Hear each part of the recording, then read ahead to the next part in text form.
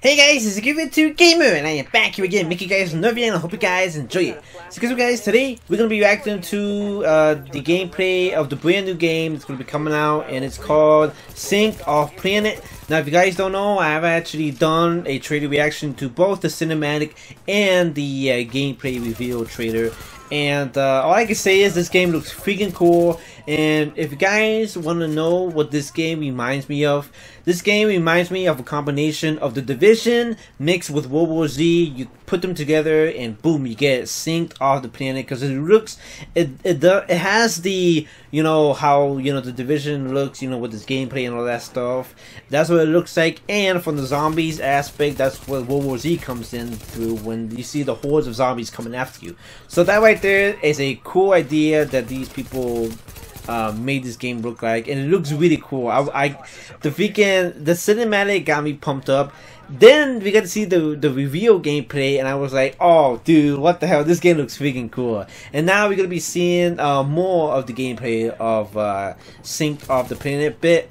I was trying to think if which one should I do. Should I just do, you know, the gameplay demo of you know, of just the game, you know, playing, you know, of the gameplay being showed, or should I just watch me you know, react to the developers talk about the game and all that stuff, so they would give us some details. And I was thinking, you know what, why don't we just go ahead and have the developers talk about this, because they are the ones that made the game, they are the ones that talk about the game and give them some details of what was the inspiration and all that stuff. So, you know, I just went with the developers talking about that. So yeah, so that's what we're gonna be reacting to. So let's get to see what more stuff we need to learn about this game, because this game looks really cool. So yeah, let's go ahead and check this out and go. Crap, missed that one. Welcome back to IGN at Gamescom Now. Joining me to discuss Synced Off Planet is Shu from Gobo, as well as Clark from Tencent. You guys just announced Synced, so for the uninitiated who haven't been able to check out Gamescom yet, what is Synced Off Planet? So this game is about in a world where the evolution goes wrong, and everyone have the chip on their back, but some of the people doesn't really, you know, used to this kind of technology. So it's a new type of post-apocalypse. And for the survivors, though, they want to just risk themselves and capture the opportunity to get off the planet. So overall, it's a zombie survival PvP game. And in this game, that you know, people fighting for each other, and at the same time they have to deal with the zombies at the same time. So that is the premise of the game. So there are PvPvE elements going on here. How many teams, how many players, and what is the objective? Yeah, so in every round there will be 16 teams. Every team has 3 players, and their goal is to capture a shuttle. And once you capture the shuttle, then you will be able to get off this planet Earth. And that is the only objective. So in this game, you don't really need to, you know, kill people to win, although that could be a necessary way to do it. However, that is more tactics and team play involved in the gameplay. Shu, can you talk to me about a very unique element of this game is the ability to essentially mind control the enemy zombies and use them against your enemies. So how does that work? How many zombies can you mind control, and how powerful are they? Yes, I think, as it says on title, Synced, the concept of synchronization is a big part of the game, and I think that Clark might have more details. Kind of on the details of the gameplay there. Yeah, so the core thing here that you know, we all played the zombie games before, right? And a lot of games that you just kill them all using whatever gun you have. You can still do it here. However, we need to look at those zombies as a resource at the same time. So how to leverage them to your advantage is a big thing. So there's a lot of, you know, tactical in there. So at certain circumstances that you can synchronize with the dead zombies. The zombies trying to snipe them. Within the certain range, the zombies will be yours for a little while, and they're gonna fight for you, and you can even send them to a place that do the same for you. How am I controlling them? Is that kind of like an RTS style map? Can my 2 allies control the ones that I've already synced with? Or? Basically, you, the one who synced with the core, that the player will be able to Look at this guy's trying to run away. That you just point to a place, press a button, done. All the rest leave to the system to do. Gotcha. How large is the map? And does it shrink? Is there kind of like a circle a la Apex Legends or PUBG? That's a really good question. So first of all, we don't jump off airplanes. Second thing is that we don't really have a circle to shrink. And the map is about 1.5 kilometers by 1.5 kilometers. And in this map, we think that the pace is correct. It feels right. So 20 minutes per round, and you have a lot to do already in that inside the map. And in this case, I think that for the player, you need to work with your teammate. You need to also plan your way from the starting point, which the system gave you, and to the landing zone. On the way, you will farm a little bit. You can loot a little bit. You can deal with the zombies, and then get yourself prepared to the final showdown. Great. Yeah. Talk to me about the in-game progression. Obviously, syncing with zombies is a big part of becoming more powerful. But I saw you can level up. Are there different weapons that I can pick up? Is there armor? What is making me and my team stronger over the course of a match? So first of all, from the equipment point of view, we have different weapons. And every weapon also have different slots that you can use scope, for example, or extended magazine, all those stuff. And to do that, you need to actually crafting those small components. So that is one part. And the second part is every character actually have different levels. So every time you play, you all start with level 1. But progressing in the game, you're killing people, you're killing zombies, you're looting stuff, it will grant you some experience. And once you do that, you will be able to level up. Once you do level up, you will get some perks that are unique for you. And for the perks that it didn't explode yet. Oh, now it explodes. Bam! He got him. The other nice. Kind of very unique aspects of this game. It's kind of funny how the body just flew away like that. That was one cool. thing that we really want to do is how we can create this long-term. Dude, look at that shit. Jesus Christ, look at that. Whoa. Because I think that goes back into. That's a cool ass grenade. You saw that? In terms of narrative and world building, and there are many stories that we want to tell. It's just that's a not cool ass enough grenade within one match. So we want you to feel there is a continuation of the development of this game.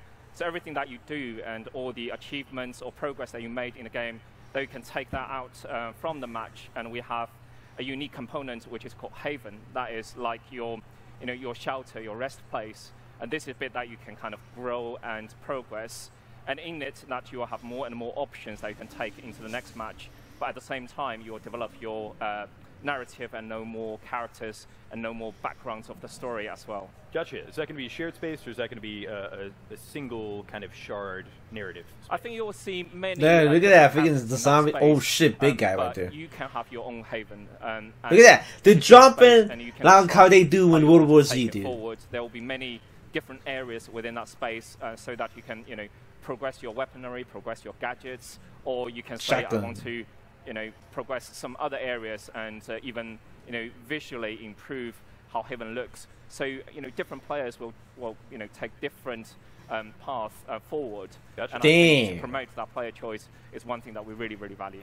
So one of the things that's been very interesting to me are the grenades in this game. We saw one thrown just there. There was kind of like a time warp bubble. I see there's one that jumps around to a bunch of people. Can you explain to me what the mechanics of the grenades are? So basically, that's we call them gadgets, and those also fit into this kind of a near future sci-fi theme. So every gadget have the unique way of how it works, and those can be used in game that in certain situation. Imagine that you have a lot of zombie in front of you, using a bouncing ball. The bouncing ball will automatically find the next target. Then that is a really good way to just get out of the trouble. Or the decelerator, the one that creating the bubble. So what happens is when all the nano inside the bubble, they will be all slowed down. So that gives you more chance to escape or just pinpoint them and eliminate, kill them all. So that's the kind of thing that we want to empower the player, because once you start doing the combination of all the small tools, you can create some really big magic around how the game is played. Imagine the situation where like an endless wave of accelerator, freaking zombies, the bouncing ball. That's a huge amount of kill you can do in one shot. One of my favorite things about PvE games, specifically Hunt Showdown, is the idea that you can go into this match, not be the victor, and come out with a better place than you started going in terms of your account progression. So what are the objectives in Synced, and if I don't win, can I still kind of come out and level up, so to speak? Yes, I think that your progress in the match will be recognized, all the actions that will be contributing to your progression in Haven. And like Clark said, there are gadgets, there will be weapons, and they will provide more gameplay options. And with the progression with Haven, they will have more and more options. We can take a few of those into the match so that we can ensure the match balance. So even if you fail in a match, you will still kind of increase the experience points with Haven. You might still take kind of fragments that will help with your weapon or gadget research as well to kind of progress you in the game. Gotcha. So it's a team-based game. Yep. Teams of 3. Ah! Is there a down state, or if Oh I shit! die, can I be respawned? How does that He's work? being attacked. Good question. First of all, when down state, yes, it's there, and your teammate can Damn. grab you. Damn. And this Damn. is one layer. The second layer is as long as in our team there's still one player alive, this player can take our chip on our back and then respawn the dead teammates. So those are all valuable. So it's very important that the team play as a whole. It's, in those type of games, there's always player, just wandering around, and then you can do that, but we're really not recommending you to doing so, because the tactic and this collaboration between the team players is the key. They need to be synchronized. Exactly. Oh wow! Yeah. What an excellent segue. So let's discuss enemy variety. I noticed that there are the kind of common nano zombies, but I noticed that there are some beefier ones as well. What different kinds of zombies are there? Beefcake! Some beefy ones in this demo, and we actually also in the main game we'll have like 4 to 5 different other types, and every one of them will have a unique ability. For example, this beefy one can absorb a lot of damage, and at the same time the weak point for this guy is actually on his back. Ouch. So it's better to work with the team, so one guy can move to the back and then shoot him, but another one will jump around all the time, and the health for that guy is not that big, but because of the jumping nature is actually very dangerous. This is one thing, and the second thing is as you can see, we can man control certain enemy, and you do man control those elite guys also, and every one of them will have a specific usage also, right? So the beefy guy, once you synchronize with him, you send him to a direction, he will absorb a lot of damage. At the same time, a lot of nano zombies will attract to him. So for you, it will be okay. You know what? I can rest a little bit. Oh, he's a different for characters. Other guys, there will be other different type of effect in the gameplay. And so I understand we have some exclusive footage of a character here. Do you want to talk about what this is? Exactly, and we have a photogrammetry lab in the studio, and every character, all the face, all the model are done through this photogrammetry lab. So what it does is like tons of cameras surrounding a place. They will take a lot of pictures of a person, and then using. I wonder if you can customize the characters. So that gave us opportunity. Because if the characters are going to be the same how the World War Z characters are, having the same outfit, but some of you might know, the developers that made World War Z did say that there's going to be customization in World War Z, so I guess they might do some cool customization with the game. We're using this kind of This technology cool, already in the game, and that gave us the best quality possible. At the same time, we're also developing something that we call it any face. So basically, we have a database of different shape of facial features, and then the system can take those features and then combine to whatever face. This guy reminds me of Hulk Hogan because of the bandana. Every character are generated I by am the a system. real Looks real. American. Looks like a real person. Great. We're running a little bit short on time here, but I do have one last question. Which This character reminds me of a character from the Remnant from the Ashes, Wild, because of the long robe and the I hood think and the it's the mask on story, it. really, and I think it's a very competitive game. Looks but cool. I think what really Oh no, it looks like stands out Sub-Zero and, for a little bit. The reason that we decide to Because the collaborate with mask next looks studio blue. is the ambition of trying to tell a much bigger story, in this type of field. Great. That's fantastic. Clark, Shu, thank you so much for joining me. Synced Off Planet. Coming up next, don't go anywhere because we've got some Dragon Ball Kakarot gameplay. It's going to be very exciting. More IGN at Gamescom Now returns after this. Hey. the freaking awkward smile that he was doing was like, "Ee," like that. That was funny. So yeah, guys, that right there, we get to see some cool gameplay of the game. We get to know some details from the developers, and I guess for my thoughts, I thought this game was gonna be kind of like, how kind of like a campaign, kind of like a story campaign that you're gonna be doing, like an open world, going the world, collecting stuff, trying to survive and all that stuff. No, so this game is actually a PvP E, I guess you can say it like that. So basically, you're gonna be. It's kind of like the same thing as what World War Z as multiplayer is, because when you play the multiplayer in World War Z, you fight against other people, you know, playing with different modes and all that stuff. But not only are you facing your other opponents right there, you actually fight against the zombies too. So I think that's the kind of the kind of game that this game is. So this game is kind of like a multiplayer game.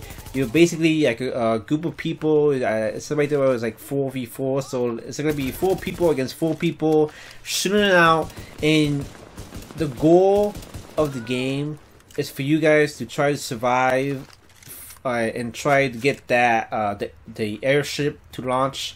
And if one team manages to get off the planet, they win. So I guess that's what the game is about. And the game is going to be like 20 minutes long. So that way is cool, guys.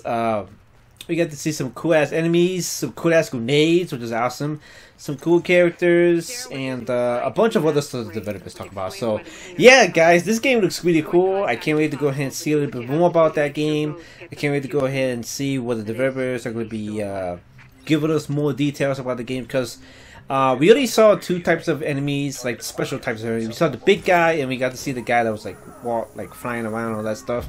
But we're still missing some more. And yeah, I can't wait to go ahead and see the weapons. Can't wait to see hopefully a class customization. Hopefully a new map, and hopefully some other new stuff that we're gonna be getting in this game. But all I can say is this game looks cool. So yeah. But anyways, guys, hope you guys enjoyed the video. Hope you guys are excited for this game. I'm excited. It looked really cool. And yeah, really awesome. And it picked some cool ass stuff from one of my 2 favorite games. The Division and World War Z. Put them together and you get this game, and it looks really cool. So yeah. But anyways, guys, hope you guys enjoyed the video. Hope you guys are excited for this game. Sync off planet. I am. And I'll see you guys on the next video. I hope you guys enjoyed the video, and I'll see you guys later. Bye, guys.